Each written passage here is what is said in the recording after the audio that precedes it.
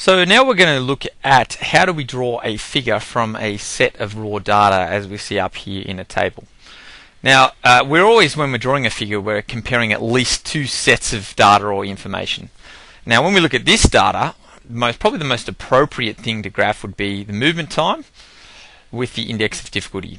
So the question is, how do we graph these two things when they're so far apart here? Now we could cut them and paste them and put them next to each other down here somewhere, or another simple method is just highlighting one column. Notice when I highlight the column, I'm not including the heading, so I've just highlighted the numbers from that 5 all the way down to that 4.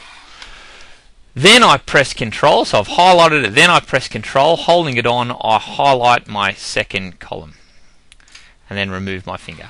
So now I've got both different columns highlighted at once. Now when they're highlighted, all I need to go up here is to insert and scatter. Now I could insert any one of these different types of plots or graphs, but a scatter plot is probably the most appropriate for this type of data. Now once you've done that, your figure does not look like this. Chances are that you've pressed Control at the wrong time. So you've either pressed Control prior to highlighting the first column, or you've pressed Control and highlighted them both at the same time. So it's important to highlight one, then press Control, holding it on, highlight your second column, and you should end up with a figure looking something like this. So the next thing we need to do is add a trend line. So in order to add a trend line, all I need to do is right click my mouse on any one of the data points and hit Add Trend Line. Once I've gone to Add Trend Line, it'll bring up a list of options of different kinds of trend lines. Now in most cases we just use a linear or a straight line. So once that's highlighted, we go down to press Close, and now we see a straight line running across our figure. Now the next thing we could do is just clean up this figure a little bit. So in order to do that, we've got a lot of information on here that we don't necessarily need. And with a figure, less is more. So nice and small little data points. We don't necessarily need this legend on the side. So all I need to do is just highlight it and press Delete on my keyboard, and that'll remove that. Same with the background lines. Not really necessary. We may like it, but if you don't like it, all you need to do is just highlight it and then again press Delete. And each one of these things will just remove that background. So notice here it's just a lot more cleaner, a lot fresher. There's not a lot of clutter going on inside this figure.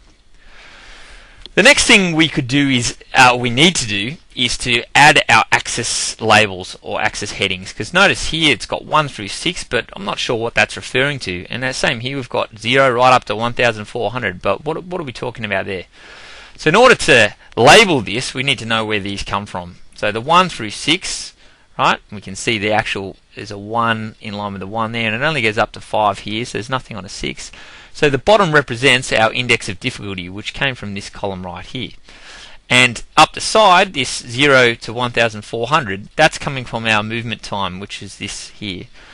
So in order to label that, we just go up to Layout, we run across to Axis Titles. We need to do both a horizontal and vertical axis title. So we'll start with a horizontal axis title with the title below the axis, and we just type index of difficulty.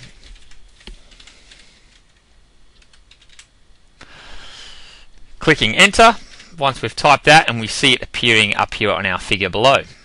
And now again we go up to our axis titles, we go to our vertical axis. Now any one of these options will work, but probably a little bit needed to do a rotated title. So that means the title's up on its side, and we type in movement time, and of course remembering whenever appropriate we need to look at add our units in. So these would be in milliseconds. Pressing enter once we're finished.